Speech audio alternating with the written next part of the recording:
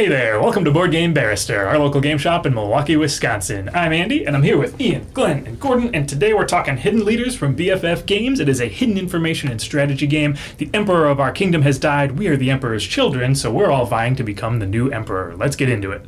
Welcome to Hidden Leaders, a game where there are 4 factions vying for power in the wake of the Emperor's death. We have the Waterfolk coming in from out past the harbor, the Imperial Army and the Hill Tribes are competing within the kingdom itself, and then there's always the undead presence that threatens us from beyond the grave. And at the beginning of the game, each player is randomly going to get one of the 6 leaders in the game. Each of these leaders supports 2 of the factions, so they want to make sure that one of their 2 factions has control in the end. So there are 2 main things we're going to be looking at throughout the game, the first of which is these Imperial Army and Hill Tribe tokens. These tokens determine at the end of the game which of the factions has control. So the first thing we're going to check for is an undead victory, because the undead's win condition trumps all of the other factions' win conditions. If both of these tokens happen to be in these dark spots between the numbers 9 and 12 at the end of the game, the undead win it.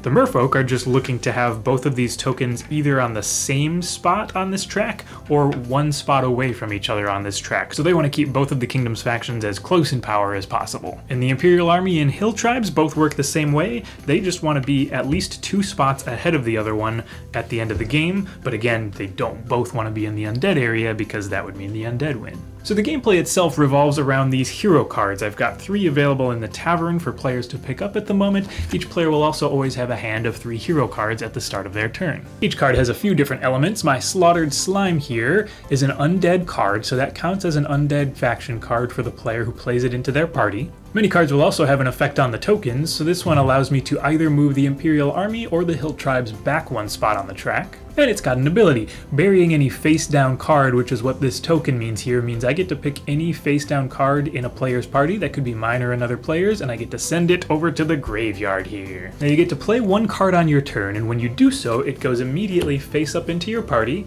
and then you do all of the abilities stated on that card. As the game goes on and we're playing more cards and using their abilities affecting the tokens out on the board, we're going to be adding cards face up into our party, but also face down into our party. And the game is going to end when a player hits a certain number of face-up cards in their party. That's going to be dependent on the number of players. So we played with 4 players today, which means the first player to have 7 cards in front of them ends the game immediately. When the game ends, we're going to go and we're going to check which faction won. So in this case, if the tokens were still where they were, this would mean that the Hill Tribes win the game. And we're going to see which leaders at the table support the Hill Tribes. In this case, if there was only 1 player supporting the Hill Tribes, that player wins the game immediately. But if there do happen to be multiple leaders who support the winning faction, then we're going to come down to a tiebreaker. And this is where what you've been adding to your party of heroes matters throughout the entire game, because at this point, all the leaders with the winning faction on their card are going to flip over their face-down cards, tally up the total number of cards in that faction that they collected into their party,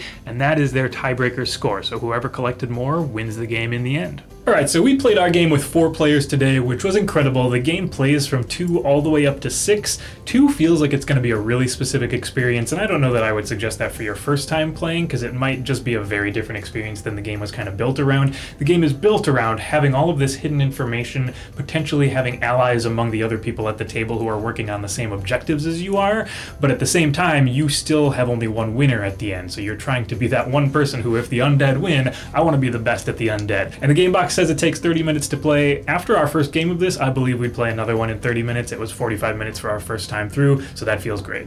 The most exciting thing for me in this game is, the cards themselves all have special abilities that they do, and they're all unique. Each one of the cards has its own special ability that I didn't see any duplicates of any of the cards that we played in the game. Some cards let you play cards from other people's boards. Some cards let you play cards from the open drafting area. Some cards let you play other stuff from your hand. All kinds of different places you could interact with the board, which, I play a lot of card games, and that was really interesting for me to kind of min-max what I wanted to do with the cards that I had available in my hand. Yeah, the combination of a cheeky name on every single unique card with a pretty impactful unique ability was just like every time we saw a new one, we were like, what does the Nightmarish Northman do? He looks crazy. And then each of them has its own special ability. So there's this really good sense of discovery for every single card in this game. And also, there are so many good abilities that often you will be wanting to play cards that don't help you towards your end game. At least not directly in your point scoring at the end, but they help you in different ways. It gives you a lot more options than just very specific, oh, I'm red-blue, I'm just going to play red-blue, and that's all I'm going to play. Yeah. And while we said that everything on the cards is unique and there's lots of stuff here, it's not hard, it's not complicated. The cards are really easy to figure out what you're doing, and the actions you're taking are conceptually straightforward, right? The iconography that they use is really straightforward. Like when you first look at it, like what's going on here, but it locks into place, and so you have all of these things, they're all unique, it gives you lots of things to think about, and yet it's not brain burning. You're not trying to figure out, oh man, how is this complicated card working? No, it's just really easy to understand. The arrogant skeleton, see him? Can do anything you want. He's arrogant. And or, this is going to show your true colors right here. And or, it says. We're undead supporters. True colors. All day undead. Draw the lines. Oh my god. Oh my god. Actually, no way did that just happen. So there's a decision they made that I actually like in that, so you have your leader that you get at the start of the game that has the factions that you have. So I would win if I either red or blue, or I could potentially win if red or blue won out here. But I like the fact that they don't have any special abilities. Because in games like these, invariably, whether it is true or not, people will latch onto one and say, well, you had the best leader, that's why you won. And you can't do that in this because there's no best color. Yeah. It's just simply, I'm red-blue or I'm blue-green, whatever it is. And I like that they chose that. Yeah. They've made it so that there's 6 possible leaders. That means that each color is represented 3 times amongst all those leaders. We had all 3 red leaders in our game. It's the one that had the most representation, and red was not the faction that won it in the end. So that's a really interesting thing that happens too, is when you see other people pushing one direction, you start to feel more competition for that, and you start to fall back on your other faction. So I think the duplicity, the double faction element that they put into this, might be the best design element they put into this game, was to say you always have a second option for what you can try to do if the one option isn't going well, and everybody else is going to be flailing to try to figure out what the heck you're working on the whole time as you do it. I really like that the first check we do at the end of the game is not a check who did good and who did bad, it's a check which faction did good and which faction did bad. So even if your faction didn't win, you look out there and you say, there were a couple of us working on this faction and we didn't do it together, this faction didn't win. This is this removed thing from you.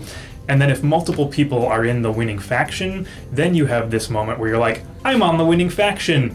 You did it better, you win the game in the end, but I was able to make the faction do it in the end. So they kind of leave everybody at the table without having to take away this, I lost. Something crushed me, I lost. There's this nice divide between you and your strategy that makes it so that there isn't this terrible feel bad at the end of the game. I mean, the first thing we did is we talked about our factions. Nobody cared that Glenn ended the game and won. All we did was, whoa, what happened? Let's see who was what faction. And we were all interested in figuring out what happened. And then we looked at, the first thing we discussed was that 3 of us were red and red wasn't winning. And that was a really cool kind of like, who won was which faction won, not, oh, I ended the game this turn, did I win? Yeah. You know, it was very much so, oh, let's see what everybody was doing kind of a deal. Like it was like, I want to see what everybody did. This is neat kind of feeling that I think it felt almost not cooperative, but it felt like what were we actually vying for? And that flip over discovery moment was super interesting. All right, that does it for Hidden Leaders. We had a fantastic time with this one, and we hope you had fun watching as well. As always, you can hit that like button, leave a comment if you got one, subscribe if you want to see our videos every week when we post them, and check out our online store where you can find Hidden Leaders and a bunch of other cool stuff.